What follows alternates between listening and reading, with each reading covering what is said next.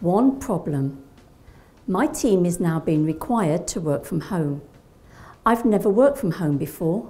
What do I need to do to remain positive and productive? 2 things to remember. 1. Expectations of you and your team may be slightly different in a remote scenario, so be flexible and open-minded to any changes that are asked of you. 2. Your leaders and organisation will be conscious that your circumstances have changed and will be putting things in place to offer support and reassurance. 3 practical tips. 1. Time management at work is key, even more so when working from home. Plan your day and put a structure in place to schedule tasks and fulfil responsibilities. 2. When working remotely, things that normally happen organically, such as chatting to colleagues at the water cooler, may not take place. So be proactive. Make deliberate plans to keep in contact with colleagues, managers, and external contacts. 3. Make an effort to be visible in a remote environment.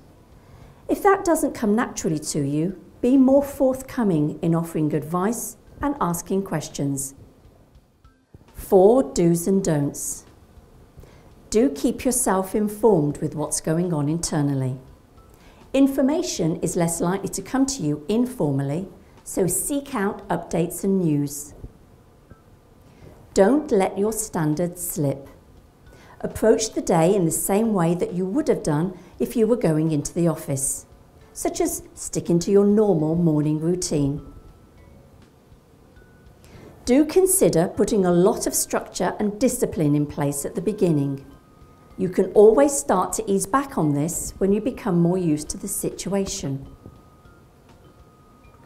Don't expect your leader and colleagues to be able to pick up on your thoughts and feelings as they used to. If you have issues or questions, ask them. 5 things to try. 1. When communicating remotely, do so via video.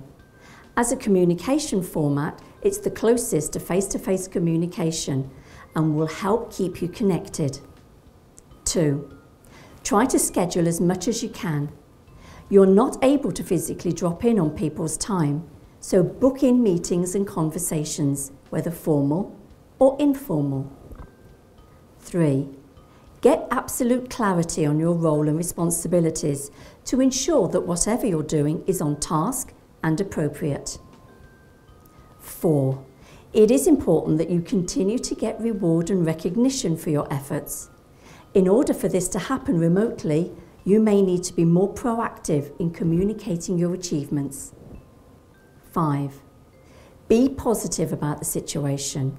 It should be seen as an opportunity to do things differently, and it may increase your productivity and allow you to explore different skills.